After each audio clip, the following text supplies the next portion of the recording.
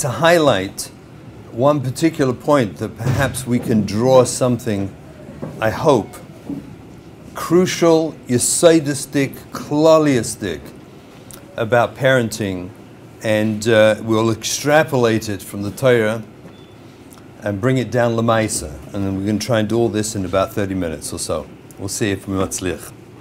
So the most obvious sugya of parenting in the Torah is the sugya of ben soira v'moira.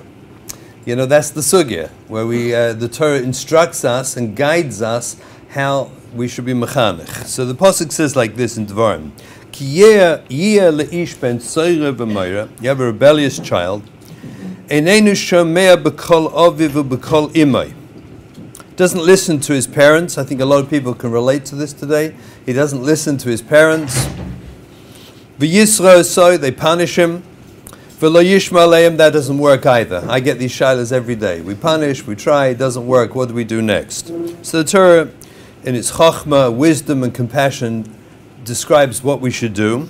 V'tafsu ba'aviv v'imma v'tziosel zikne iro v'shama kaimah. His parents, his father and mother, take him. They take him out to the Zkanim, to the gates of the city. V'amrol zikne iro b'neinu zeh soira v'moira neinu shomeh b'kalenu zoylo v'soive. He doesn't listen to us, just eats and drinks, has fun. What do we do? Urgamuhu kol anshe iru ba'avonim mumeis. And they stone him to death. It's one parenting mahalach, I guess. You stone him to death. And we get rid of this evil, and all Klal Yisrael should listen. You know, in the fantasy, sometimes in the back of the head, we think it's not a bad idea. But the Maisa, what is the Torah teaching us? So this story of Ben Soira v'Moira, when we expand upon it, is actually amazingly yesaidistic, fascinating, and insightful, and lemaisa about our lives. Even though we're going to see in a moment one Tana, maybe two Tanaim, who say it never happened. It never was. But let's see what the Gemara says. So the Gemara, the Mishnah says like this. Just want to be mazbeh, and then you'll see where I'm going with this. Zog the Mishnah in Sanhedrin. Haya aviv raitza ve'imma eina raitza. Let's say the father got fed up and he decided, that's it, he's not listening to us, we got to take him to the gates of the city, we got to stone him. But the mother doesn't want. Aviv eino raitza ve'imma raitza. Let's say the father doesn't want, the mother does want. Eino nasa ben soira ad shushneim raitzim. They both have to be wanting this to happen, otherwise there's no ben soira. They must both desire it. Rabbi Yehuda Omer, Im lo hayasa imma ra'uya la'aviv, einu nasa ben soira v'moira. Rabbi Yehuda says, if the mother wasn't roi la'aviv, if this boy's mother is not roi to his father, einu nasa ben soira v'moira, he cannot be a ben soira v'moira. What's roi la'aviv? It's a Mishnah. So the Gemara is mavar what exactly it means. By the way, don't lose me here. We're going to bring this down to our lives, practical. And you'll see that how profound and insightful the Torah is in teaching us parenting. So the Gemara wants to ask, what does it mean that the mother is not roi? If she's not roi to the father, eino nasa ben soira v'moira, cannot be ben soira v'moira. My eino roya. What does it mean she's not right? So the Gemara says, have a minute. If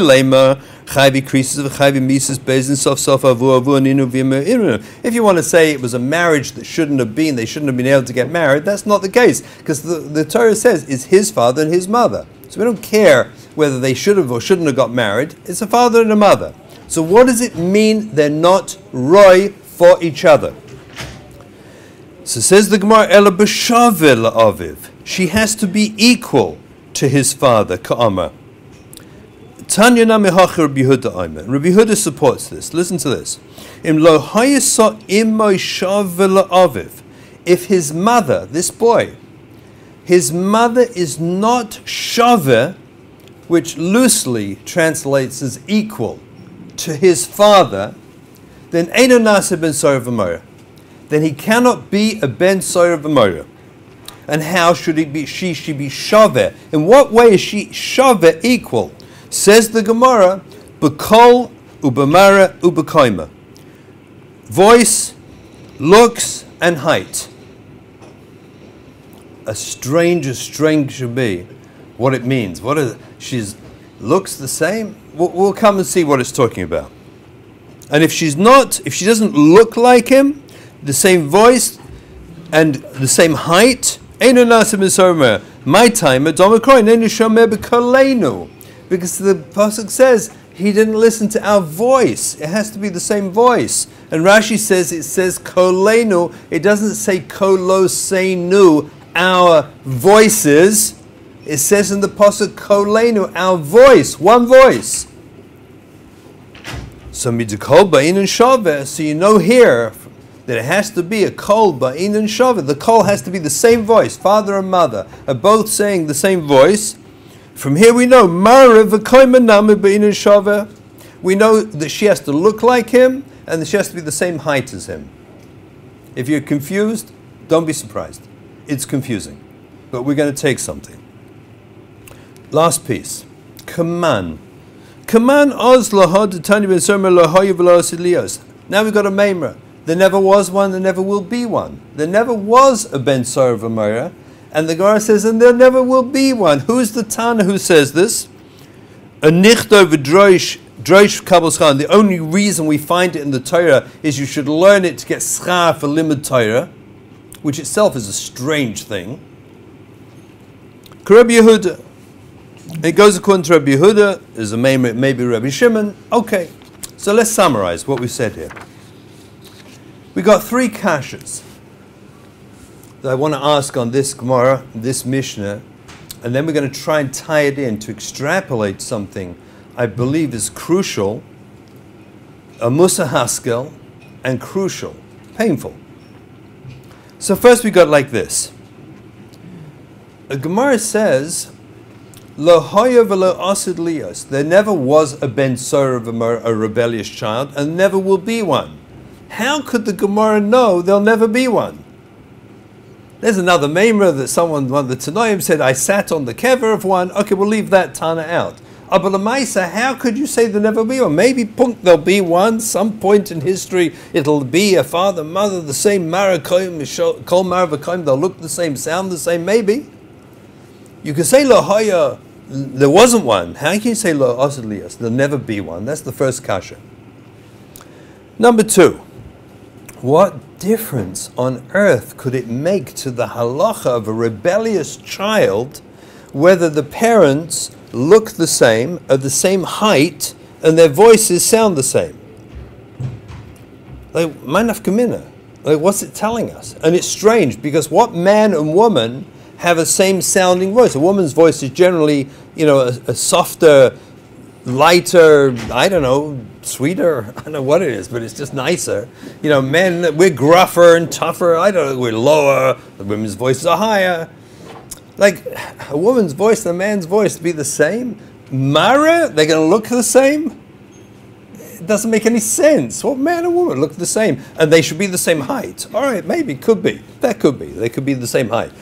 Kol mara v'koima, and unless the kol mara v'koima are the same, they can't be. What on earth is the Gemara talking about? And then you have the biggest problem, I think, is that this whole Gemara tells us then, so if there wasn't one and there never will be one, so why do we learn it? What are we learning a sugya? What's the Torah telling us a sugya that never was and never will be? Torah doesn't waste time. So emphasis the Gemara, drosh v'kabel schar. You'll learn it and you'll get schar for limud Torah. Thank you very much. I'm still not Baki in Hilchos Shabbos. Leave me alone. Let me work on kashrus. I got a lot of areas I'm not very good at. And I should go and learn the sugya of this to get schar for Talmud Torah as if I've got nothing better to do in my life. I'd rather take the schar for Hilchos Shabbos, muktzah. Let me get muktzah cloth. It doesn't make sense. Drosh for kabel schar. What is it talking about? So you have these kashas that on the Gemara, the Mishnah, that make no sense, and yet the Torah is talking to us, and it's timeless. And it's telling us something about parenting that is so beyond profound, and a shtickl pachad. And I'd like to that out for you if I can in these very few minutes. I once gave a lecture many, many years ago. If I remember correctly, someone asked me to speak somewhere about communication. The subject was communication. So I came to give the lecture. I thought it would be a cute way to start. It was a big packed crowd. So I went over to the microphone and I stood there and I stared.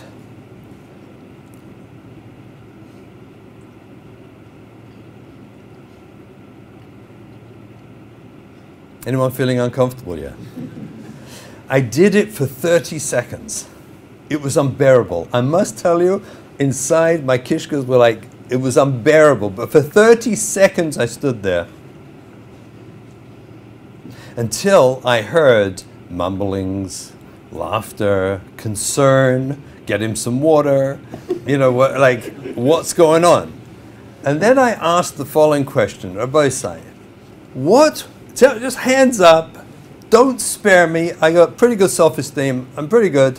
Tell me what you think was going on these last 30 seconds. So of course on the men's side someone called out, you brought the wrong notes. Okay, good, very good. What else? You're nervous. Okay, good. What else? It was amazing. Rabbi said it was amazing how, when I asked for feedback, there must have been 15, 20 different svaras of what was going on with me, and no one got it right. That was most fascinating. But there were 15, 20 svaras of what was happening when all I did was stand there and do nothing. You see, what was I doing? Just in case you're interested, what I was actually doing was trying to introduce a sugya called meta-communication. Meta-communication. Clearly, doing nothing, standing still and staring into the video camera that was videoing me, at least 15 different people learnt a svara of what was going on with me based on me doing nothing. There's a sugya called meta-communication. Meta means everything above and beyond the precise words you just said. The words you say is communication. You communicate, you say things. I'm saying words to you. You're hearing, I hope they're intelligent, and you process, and there's seichel to it, and you think about what I'm saying. But beyond the words that are being said, for example, when I do this, right, that like, I hope gives like, you know, makes it like sound more important, I guess, like gives chashivas, right?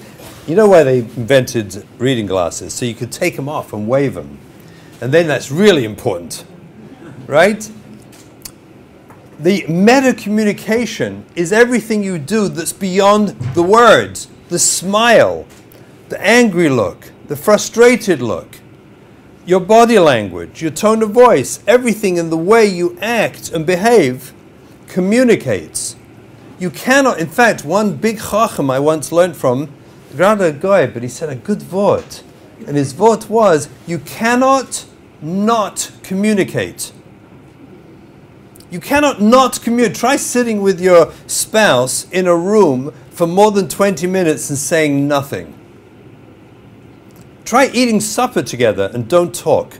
Like, just don't say anything and see what happens. Why are you upset with me? What did I do? I didn't mean it. No. And you start like, all your insecurities start pouring out. You know, you got tightness on me. I said last week and I didn't mean it. You're just quiet thinking, daydreaming. Oh, but no, if you're not, sit in a car. Go drive somewhere together and don't talk. And see how long you last before someone gets nervous. You cannot not communicate. In fact, we spend our lives communicating, and we are usually, unfortunately, and somewhat tragically, unaware of what is it exactly we are actually communicating. And I'll show you how teeth it goes. It's amazing. You could say the words, I love you. You go to court, Rabbi say, the judge asks, did you say you love? Yes, I said I love you. Now watch this. You tell me if I love you. Ready? I love you? Yeah, I love you. Okay, I love you. I said it, all right? I said the words, right? You know I love you, right? I said it. Oh, but I did say the words. I said the words, I love you. Oh, but mitaich, and around, the meta means beyond. The words themselves only have meaning in context. So we say things, and then someone says, but I said this, and they said, you never said it. In my office, it's pachadik, how two people, husband and wife, will come in and they swear to me what happened in their kitchen and who said what and what went on. I said, never happened. I know what you're talking about. I never said it. Never said such a thing. And they said, no, I wish there was a videotape. And they say, you want the videotape? I want the videotape. I'm telling you, I never said it. What is she really saying? Of course you said the words. But the package, I said, she said, will you change the light bulbs? I said, yeah, I'll change the light bulbs. What does that mean? Most men. Yeah, I'll change the light bulbs. It means, I don't know if I'll change the light bulbs. I'll see if I'll change the light bulbs. I don't know. I'm not sure yet. The words were, I changed the light. Yeah, I'll change the light bulbs. Most women finally chap that what that means nothing. She goes and changes it herself. Meta-communication is everything other than what you're saying, and actually what's amazing about it is that the communication that's beyond the words is kovea what the words mean. The words themselves actually only have a meaning in context, and the actual words change dependent on how you express them. So you could say I love you where I love you. And you know I love you, and you know it's meant. And you say, I love you? Yeah, I love you. Okay, I love you. Fine, I said it.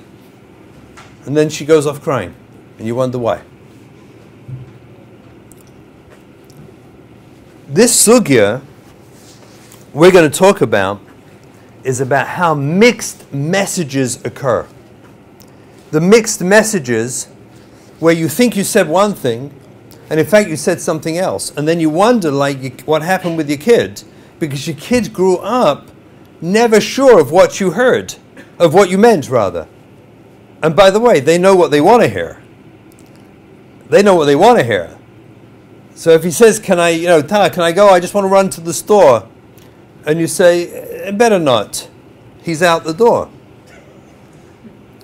Because better not wasn't definitively no. Tana, you didn't say no. You said better not, so you gave over to me. And he's all mad, fuming. He went to the store, I told him better not. And yet that's what he heard. He heard, if you want to go, I'd rather you don't, but you can go. I'm not going to stop you. The package around the message is always defines what the message actually means. And in parenting, it's so crucial. And particularly, by the way, I can't do it now, but I'd love to make a real analysis, in my humble opinion, for the Anglo-Israeli olam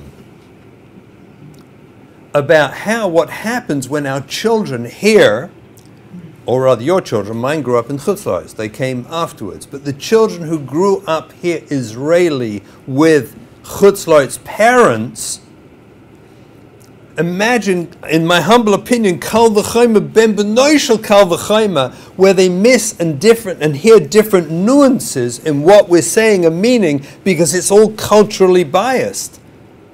What American means and what he thinks he means when he says something, whether it's in Hebrew or in English, is hard enough if your kids grew up with you in the same country, with the same culture, the same environment. You're still going to mess it up.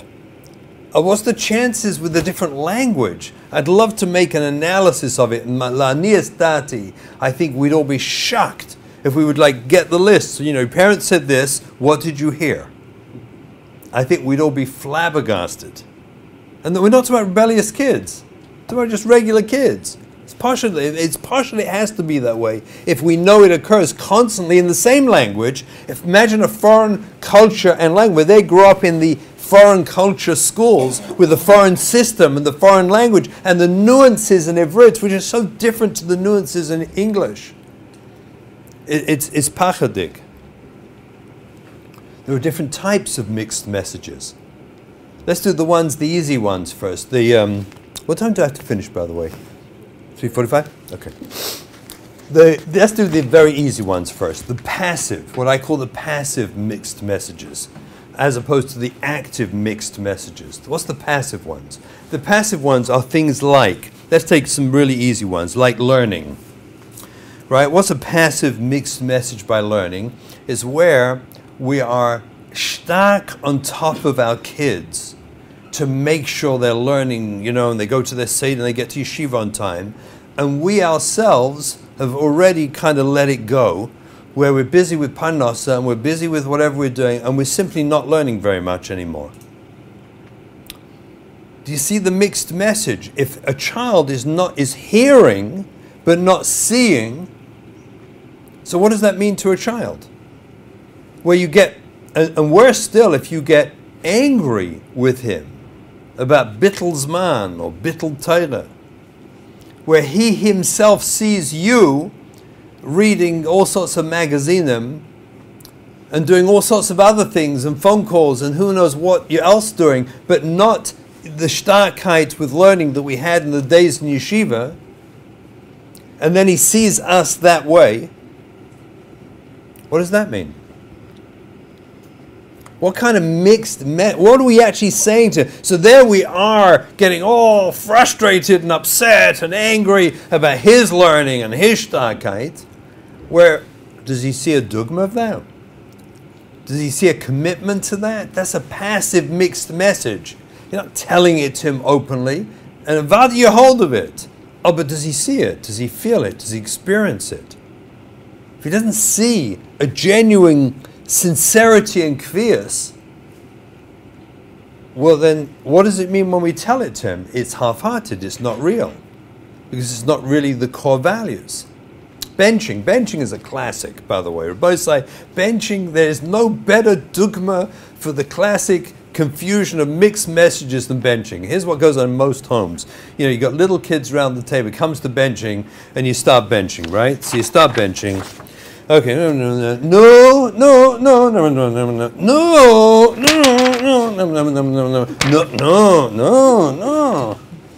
Like, what is that? I heard from an Odom Godel once, who once told me, I hadn't got rishus to say, but he said that you should never, ever do that. Ever. Just bench like a malach. Just take a bencher, mother and father, and bench like a malach. All this new-knowing stuff where you're sacrificing your benching, what exactly are you telling him about the chashivas of benching when your entire benching apparently has new written into it all the way through? What are you telling him? Or her? And you interrupt your whole dvega. There's halach in Shulchan Aruch. You're not meant to hold a child, a baby. I cannot know no one on earth who keeps this. The halacha says you're not actually allowed to hold a baby while you're benching, because it will disturb you from your benching. It will distract your attention. Kal v'chaim ben b'noisha, kal v'chaim, all this new-knowing stuff, and forcing them. So bench. You want to bench them, bench afterwards. But show them a dogma. It's a mixed message. It's a passive mixed message, where avada we should bench, but benching is not to be taken very seriously. How about giving stocker? I had this one many times over the years where kids would tell me, we talked about these kind of discrepancies, shall we call them, and they would say how, where my father would give a gewaldige drasha on the parsha about stocker and hilchas stocker and giving stocker and stocker matzah and mavis, and blah, blah, blah, blah. And then the Mashiach comes to the door and he says, shh, everyone quiet, shh. Mixed messages. Or he sees a frustration when the Mashiachim come. If you've got no money and you don't have much to give, you give what you got. If you don't have, give them a smile, give them a handshake, give them a cup of water. But give them warmth, let the child see that it's chashuv to you. Masha ein kain, the nervous tension, another mashalach, that's the seventh one tonight, and the complaining that goes with it, it's mixed messages. What are we doing? What are we telling God? Again, I'm telling you, like with the I love you mashal, that the meta communication, the package around it, if it's contradictory to the words you say, the package is always kovea. The child, the person believes the package, not the words. That's what we take seriously. How about this one? Simply talking patiently and kindly to your spouse. Having a home where whatever you discuss is always patient and kind. Soft, it may be a hard subject. I'm not about disagreeing. I'm not getting there yet. I'm simply talking about talking. About where the yachas is one of kavod, respect, and yira, as if you're talking to an adam chashuv. See, then we have the kids who grow up, where unfortunately we slip up with this, and the tensions and nervousness of life get in the way, and we get nervous, and it's late, and we got to get the kids off to school. Where's the coats? And where's the backpack? And there's only one shoe. Where's the other shoe? What's going on with the shoe? What? He didn't find the shoe. He didn't put his shoe out. Like, and before you know it, there's this like examination of the flaws in our whole life, and Johann Hogger, and then we're surprised when the kids come home, they're chutzpahdik. And then you get a question on a panel, Yedidim conference, how do I deal with your chutzpahdik kids? How do I deal with chutzpahdik? They're chutzpahdik. We're perfect, but they're chutzpahdik. It's a mixed message. It's like foundation yesod ha-yesodus, that we talk to each other b'adinut, with kindness, with sensitivity. And we work on it. We do the best we can to try to be respectful and talk, so that then our kids will grow up in a dugma where that's the message they got. This is the way you're nayig. We don't, so by us, most of us, it's unfortunately drushes. We're so good at darshaning. We're mamish gewaldig when it comes to drushes about doing the right thing, as opposed to actually doing it. It's a mixed message. How about being on time? I don't know what happened to chasnas, but it's fascinating. They make the joke about, bidyuk, bis die Yidden kommen, until everyone comes. Come on time, bis die Yidden kommen. It's like, what is it? You go, I finished a cycle of daf yomi by going to chasnas on time. There was no one there to bother me. It was mamish gewaldig. Whenever there was a chasna, I went on time, took my gemara, no one there bothering me. Like, what is that? Respect for people's time. And we're like that. It's all this schwachkeit. So what do we expect? That our kids then copy that? Or they learn for us that we're makpid. A time is a time, and we respect people's time. It's dignified. It's undignified not to. These are passive, mixed messages that imbue our lives. And similarly, when something happens, a Rav gives a psak, and you don't happen to like that psak. So, really? That's all it takes. Really? Sikkur and 9, we say al-chet on that. And Yom Kippur, Sikkur and 9. Really? It doesn't take much. A parsha sheet comes home. This is the biggest Yetzer Hara for all of us, when the parsha sheet has spelling mistakes. It would be lovely if it didn't. Oh, but they do. I don't know. Maybe they're under pressure. I don't know what it is. Do we really have to make fun of the spelling mistakes? Like, what is that? So whoever it was, they're probably Anglo-Israeli and they don't know either language properly. Who knows? What it is. But they mean well. But no, that's not the time at the table. So, oh, look, spelling mistake. I'm not doing this parsha sheet. No.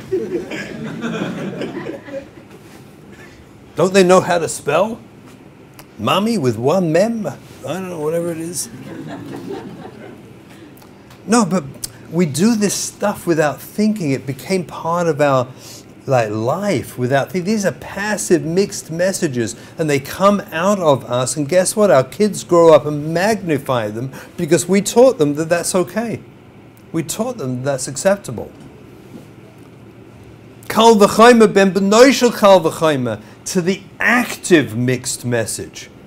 And the active, as opposed to the passive, That's horrendous. The active is where we actually fight with each other and argue and debate each other like unpleasantly in front of the kids.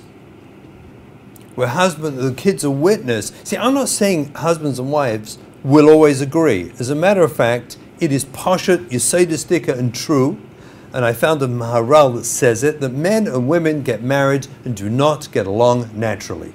It's al-tivi. I once gave a drosh in Lakewood on this subject. Mashgiach was maskim to me. I could say it publicly, and I did, and everyone was relieved, finally. We do not get along naturally. It's al-tivi.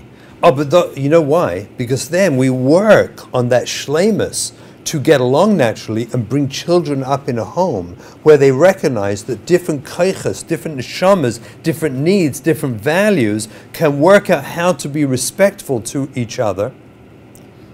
They watch that and witness that. Sure, we're meant to disagree, of course, with respect and kavod and kindness and sensitivity and willingness to be mavata, willingness to hear another person. Avada we are. Imagine what the mixed message is. And no surprise when I hear people come for a consultation and the kids, they scream at us. They mamish scream at us. And very gently and respectfully, I sometimes, I'll ask, like, do you ever scream at each other in front of the kids? Does that ever happen? Yeah. So good. So Baruch Hashem, your kids got good chinuch. They follow you. They mamish like they followed you. They're following your footsteps. What's the problem here? Beautiful.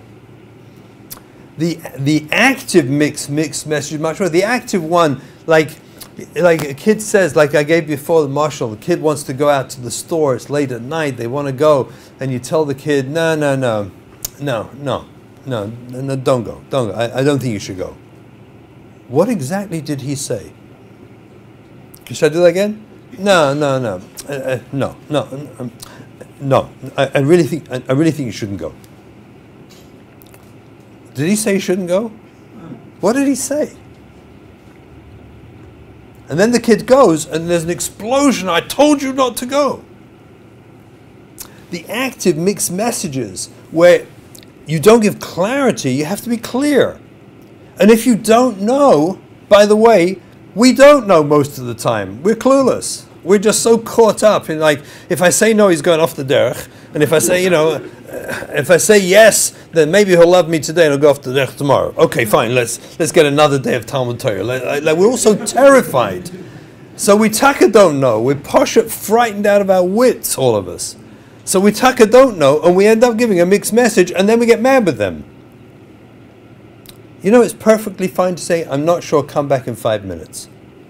Come back in 5 minutes. I'll tell you in 5 minutes. And then, by the way, it's good chinuch when they say, no, but I need to know now. You say, okay, the answer is no. Is it clear no? If there's any other possible alternative answer, that'll be when you leave the room and come back in 5 minutes. It may still be no.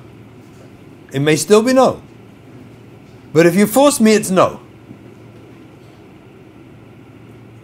Did I do that? Oh, and my kids are all here. I'm like nervous like crazy here.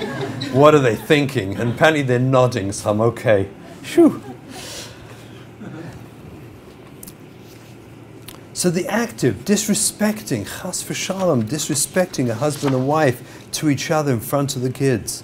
That's the active mixed message. And if you don't know what to say, I don't know. I don't know, I need to think about it. Come back to me. 5 minutes, 10 minutes, tomorrow, whatever it is.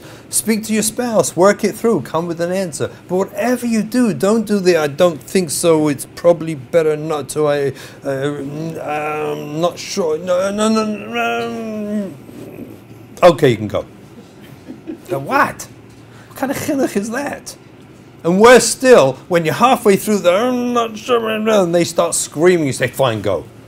I mean, it's even worse. That's the last category. We've got the passive and the active. And the last one is the empowering mixed message, where you empower your kids to realize they're stronger than you. Because you start telling them what you hold, and they start whining or butchering or threatening or whatever they do. Kids, as long as they cycle through all the possibilities, you're doing good, by the way. If your kids do the same thing all the time, you're in trouble. Because they obviously worked out how to play you.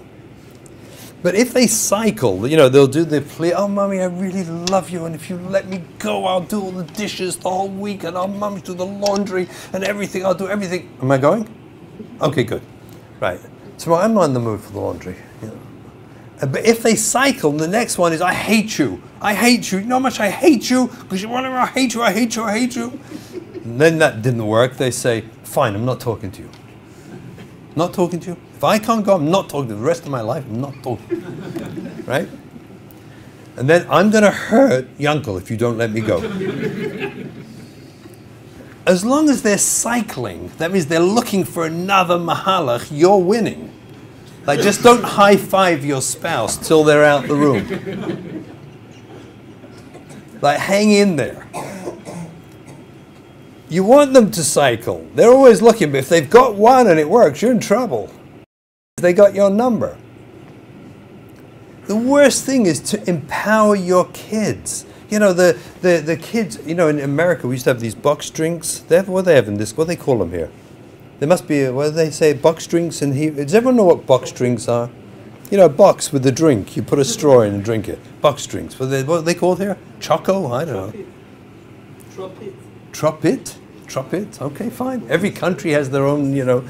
Everyone knows what box drinks are. I say the box drinks, for some reason, there must be, it's like an issa deraisa to eat it in the house. They're only for out of the house, on a trip, going to school, but you can't eat it, you can't drink one in the house. You know, there's an issa deraisa, sofik derabbanan, it could be, I don't know, whatever it is. So you come downstairs and this kid, as you walk into the kitchen, goes like this, right? And you say, what's behind your back? And they say, nothing, nothing. The kid's 4. Nothing, nothing. You say, what's behind your back? Nothing, nothing. Turn around. Anyway, you go over, you've got a box drink! You took a box drink! Yankel, come down! Chaim took a box drink! Ah! What did we do? He took a box drink! What are we doing? We're empowering our children. When you call in reinforcements over a box drink, you pretty much finished your tenure as a parent. You're done. I mean, if you think your kids going to have any respect for you ever again, if you need reinforcements for a box drink, yeah, I can't. He's like a box drink again. I can't. Don't buy the box. I told you not to buy. They're over on the other thing, the active mixed message. I told you not to buy the box drinks. Why are you buying the box drinks? A box drink. We empower our children. Children love secondary gains. There is nothing more fabulous to a child to feel powerful. They realize they don't have the keys, they don't have the credit card, they don't have money. So what do they have to feel powerful? They want to feel powerful. They have making you feel small. Because you're powerful, because you've got keys and credit cards and money. So you must be powerful in the kids' eyes, right? So when they can make you cry, they can make you beg for reinforcements, where they can hold you hostage over a box drink, they must be pretty powerful at 4 years old. Oh, I'm a knacker. We have to be clear. What are we saying to our kids with authority, with dignity, with clarity? And if you're not sure, put it off till later. Chinuch. The yesod, hayesodus of what we do in our homes is to give clarity to our children. Pira v'rivya is a relatively easy chelik of the mitzvah. The hard chelik of the same mitzvah, look in Shulchan Aruch, look at the nicest kelim, is yesheves yitzara, to bring up a citizen to live in this world in a healthy way. That's the hard part. And to do that properly, we have to give clear messages to our children. We have to give them a clear, honest message about life. What's good, what's bad, what's right and what's wrong. And failing to do that, they find the flaws, they find the weaknesses, they find the confusion, and they come out confused.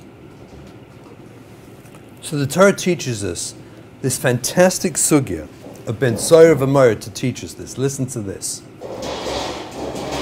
The Gemara said that it cannot be, a rebellious child cannot be a ben Sora v'Moira, unless the father and mother are the same in Kol Mara v'Koima. So I want to tell you what I think it means. It does not mean, Kol does not mean their voice. A man's voice is deep, a lady's voice is light, is higher. Kol means the same voice. We're giving the same message. Mara is facial expression. Koima is body language. It's the same facial expression, body language, and tone of voice. The meta communication has to be the same. And if it's not the same, Einu Nasa ben Sora v'Moira. You know why? Because it's not his fault. Because it's not his fault. It's our fault. Because we didn't give proper messages to our kid. And listen to the Chiddush of the Gemara. It's nifla b'yosa. Amar Rabbi Yehuda, lo haya v'lo asid liyos. Guess what? You can't do it. It's not doable. No husband and wife could ever get their kids, every single message you ever gave to your kid was exactly the same, kol mara v'koima, tone of voice, facial expression, body language. On every single thing was the same. Impossible. And from this, Rabbi Yehuda is medayik, lo haya v'lo asid liyos. It'll never be. So, Taka, why do we learn it? So I found a fantastic inference in a mashor. I can't say it's the mashor, it's an inference in a mashor, where the mashor answers and says, you know what, drosh shel kabel schar, it's not Talmud Torah, we've got a lot of other things to learn. But if you drosh, if you learn this sugi of mixed messages, and you understand the chayv kaddish on husband and wife to work out how to try with every ounce of ishtadlus to give our kids the same messages, Kol mara v'koima, tone of voice, facial expression, body language is consistent with the words that we say. If we work hard at it, then kabul schar zog the mashor abonim toivim. The schar is not Talmud Torah. It's the schar abonim toivim. Rabbi say echald. If we would do this and work stark on this, we would alleviate 1,000,000 of the problems we face. As all the Ebish tell them, we would be zeicha to bonim toivim. Thank you very much. Have a wonderful weekend.